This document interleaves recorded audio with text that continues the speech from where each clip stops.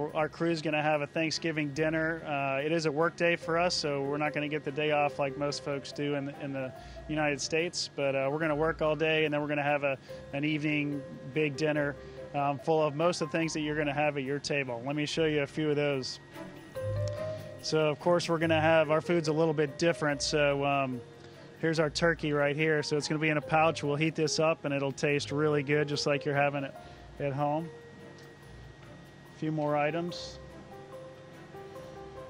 We got cherry blueberry cobbler for dessert, so that's going to be awesome. Let's see, one of our side dishes is candied yams. That's something else we'll heat up, obviously. And now we have some dehydrated food as well, but it's going to make the Thanksgiving meal that much more special to simulate being at home with our families. This is our cornbread dressing that we will obviously put some water in and heat it up, and it'll taste really good, I'm sure. Followed by green beans and mushrooms. So we can't have a Thanksgiving meal without some green beans. And the last item we're going to have is mashed potatoes. Also comes in a small package that we will rehydrate and have a good meal with that. I'm from Atlanta, so I can't have Thanksgiving dinner without having some sweet tea. In our case, we have sweet tea with lemon in this drink packet that we're going to have.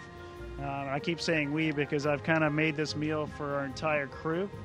We're going to have me and Peggy Whitson, which is the other American that's going to be here for the meal. The other person is a French astronaut, and then we're going to have 3 cosmonauts from Russia, and we're all going to be enjoying Thanksgiving dinner.